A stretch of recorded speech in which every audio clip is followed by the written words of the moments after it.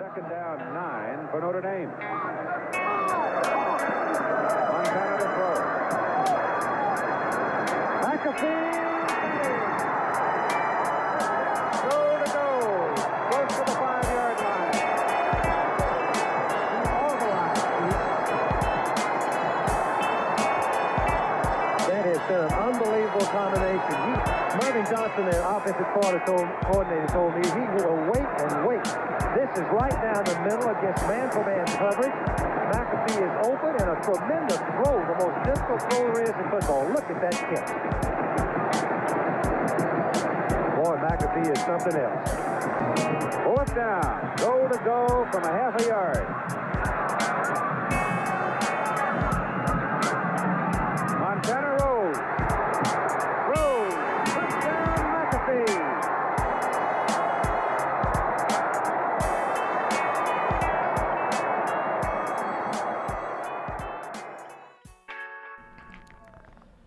Going into high school, Ken Macafee was looked at as just a regular kid who walked the halls in Brockton, Massachusetts. That quickly changed throughout his high school career. Well, we played junior high football back in those days, which has now become middle school. It was 7th and 8th grade when I went there. It was 7th, 8th, and 9th, and now, 7th and 8th grade is what's called middle school. So I didn't have a whole lot of expectations. I wasn't even going to try out for the varsity football team when I played my freshman year. So after coming out of the 8th grade, I had actually broken my ankle and only played in 1.5 games as an 8th grader. So my expectations were 0. So I was going to try out for the freshman football team at Brockton High. And Armin Colombo, who was our coach at the time, called me on the phone and invited me to try out for the varsity, which back in those days you needed an invitation to try out. So my expectations were very low until he made that call, and I said to my father, I said, "Why is he calling me?" I said, I don't have any expectations to play varsity football, certainly. So my expectations were low. If I made it, fine. If I didn't, that was fine too. I didn't really care too much about it. But come the first game, I was a starting, tight end. So it worked out. Macafee dominated at the high school level and had an impact on Brockton's football team immediately. As a freshman, he was looked at as a top target for the Boxers. Over the course of his 4 years at Brockton, teams became very familiar with the massive tight end, and opponents tried everything they could to shut him down, but nobody could find the answer. He emerged as an elite prospect.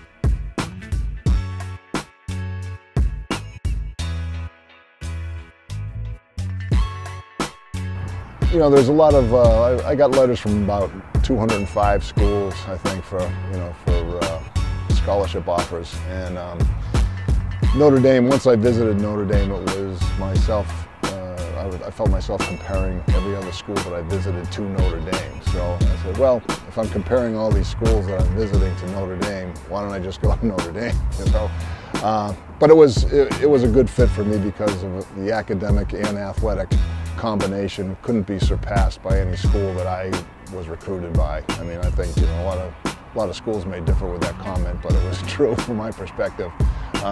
Because I wanted to enroll in the pre-med program, and a lot of schools kind of frowned upon that because there was a lot of labs involved and extra courses that you had to take. So it was something that, from an academic standpoint, obviously that was primarily the reason to attend college at that time. So obviously Notre Dame, having won the national championship the year before I got there, that played a role too. But obviously they had a great football program. Great athletic program, but the best part about it was the academic aspect of it, which the coaches allowed you to take any type of course that you wanted to, and it didn't matter if it impacted on your going to football practice or whatever. So from that perspective, it was very beneficial for me, and obviously worked out for the best. But recruiting back in those days was a little bit different. These days kids are committing in their sophomore and junior year to colleges.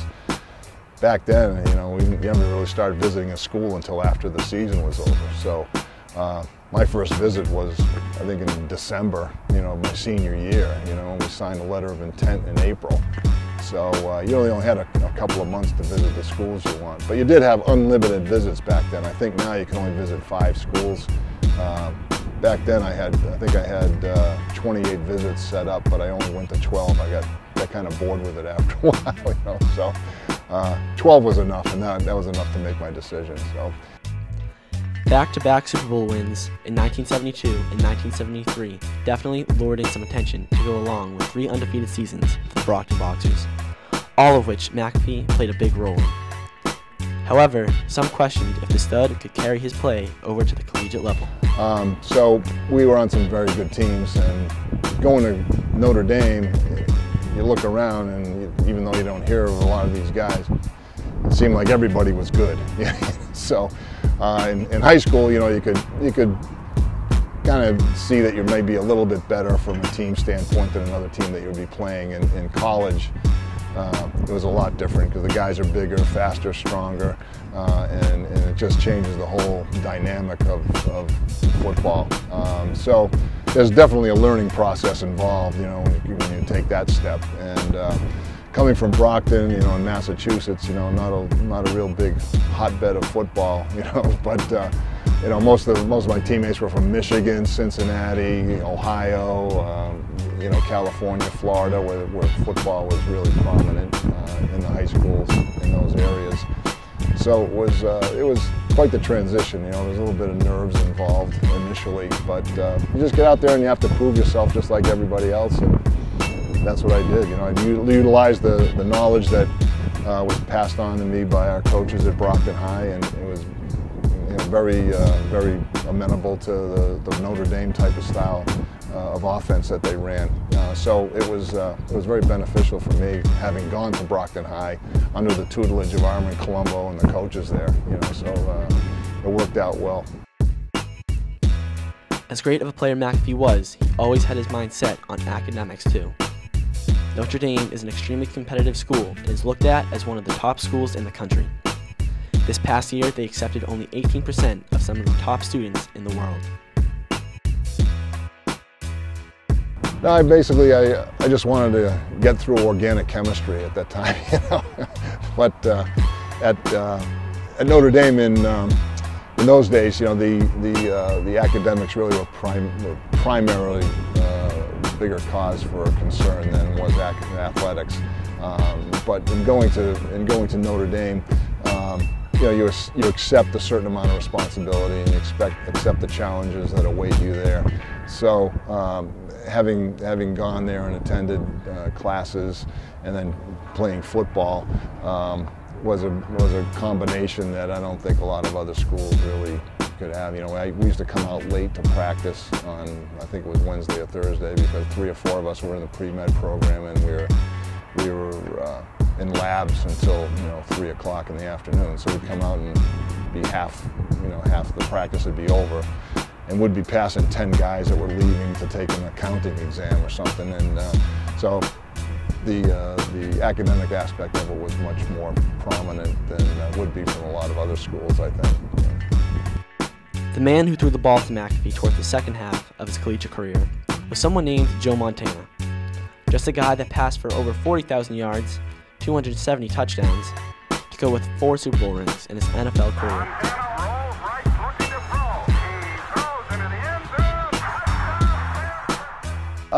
Joe actually, he played intermittently in the sophomore year. We were losing a couple of games, and they brought him in the 4th quarter, and he came back and beat North Carolina Air Force, and he never really started as a sophomore.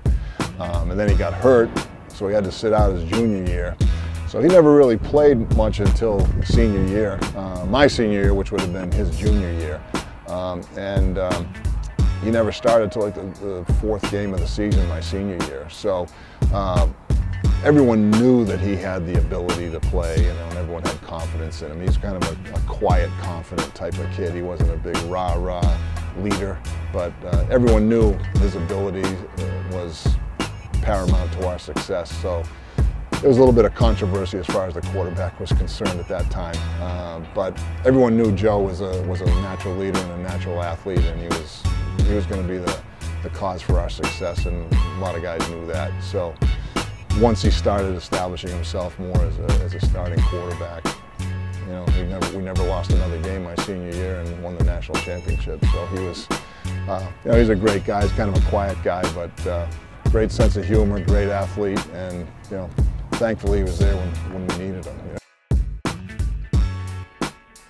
A game that stood out in Macafee's career was the 1977 green jersey game against USC. He recorded a huge 2 touchdowns that game.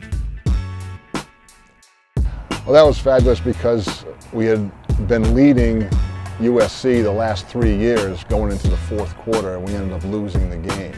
So this was really the seniors' last opportunity to play USC and beat them.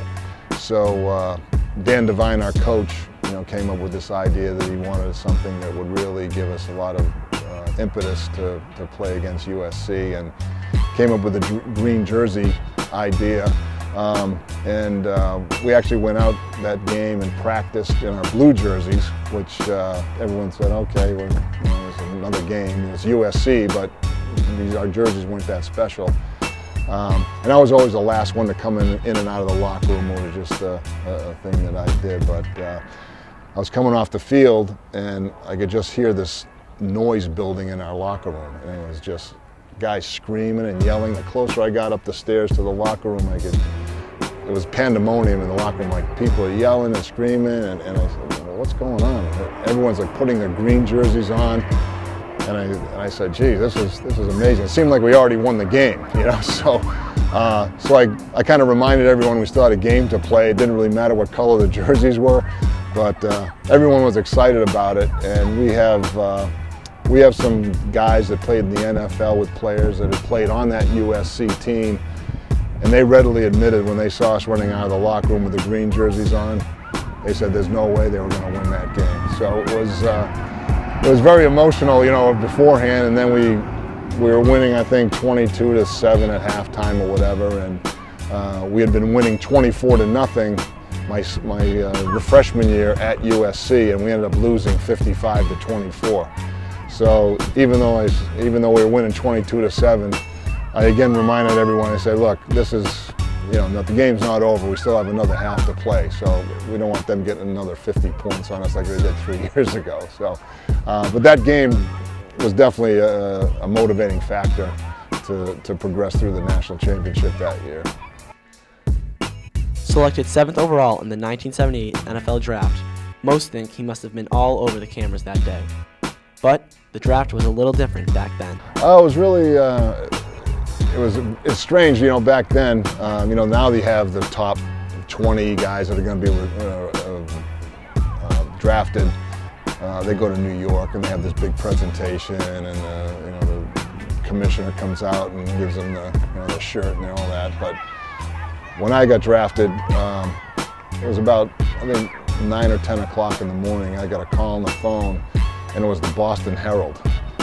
And they said, well, how do you feel about your draft position? I said, what draft position? What are you talking about?